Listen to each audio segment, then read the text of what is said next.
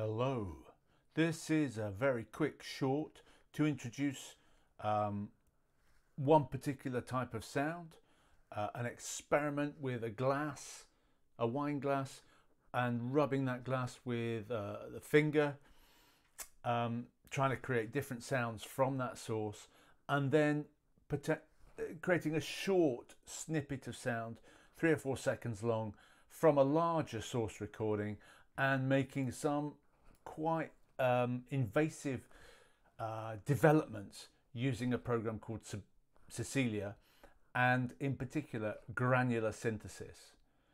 So to begin with, I have this glass rub big file, which you can see is 4 minutes 30 long, and I'll leave a link to this in the description.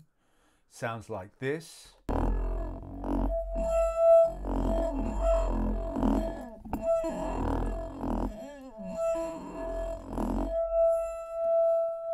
There are some really nice low frequency resonances as well as high frequency pitches.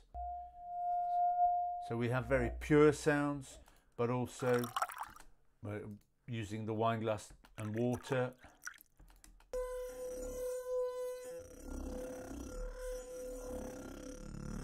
There are some instances where the finger slips and grips against the wine glass, creating a lower frequency rub, which are really fascinating.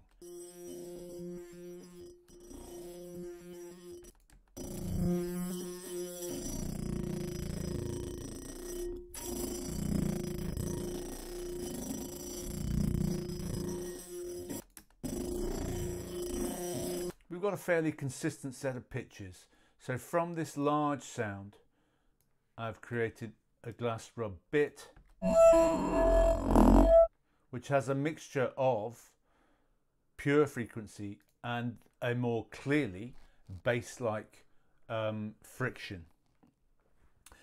This has gone into Cecilia in the ultimate grainer.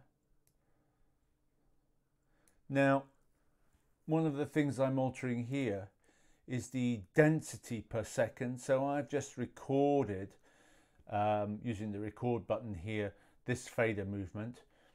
The density per second is the number of grains that are stacking one on top of the other.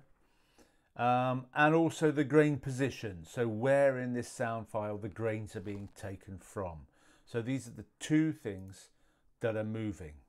And as you can see, the grain position is moving from this lower end here back towards a slightly more pure sound, hopefully.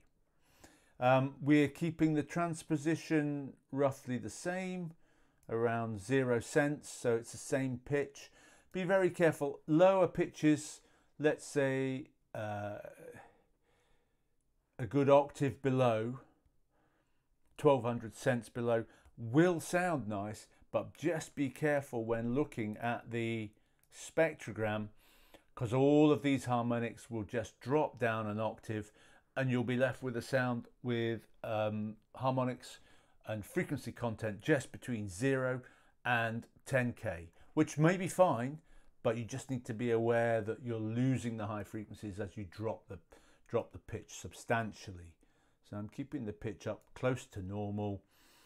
The grain duration is quite long, and I think that works better, but we could end up also modulating this to go right down to something that's quite clicky. As I said, this is quite a invasive extension of the sound, and you will be able to hear some of the parameters that are changing. So this sounds like this.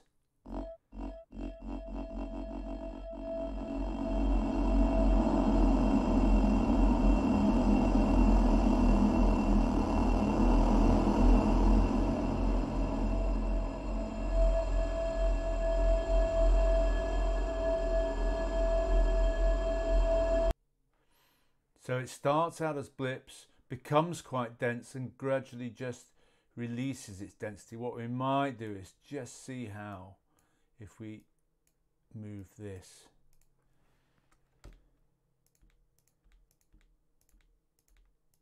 Down there, let's see what that sounds like.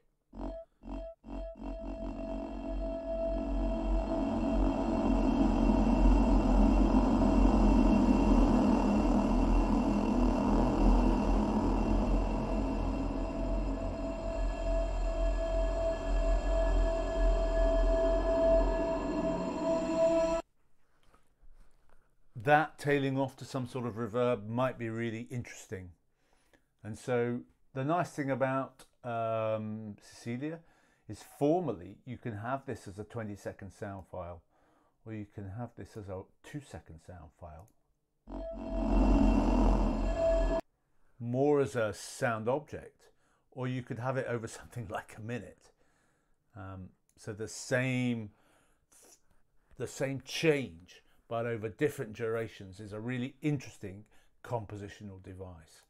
And finally then we can bounce this to disk and give this glass ground 1 and save, yeah, okay, and replace it, bounce it to disk, and load this into here.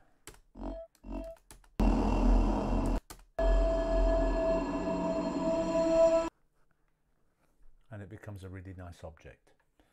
I'll put the link to the sounds in the description, and in further videos I'll develop more sounds using this granulation software. It's really, really powerful because you can sculpt, record and change all the parameters over time.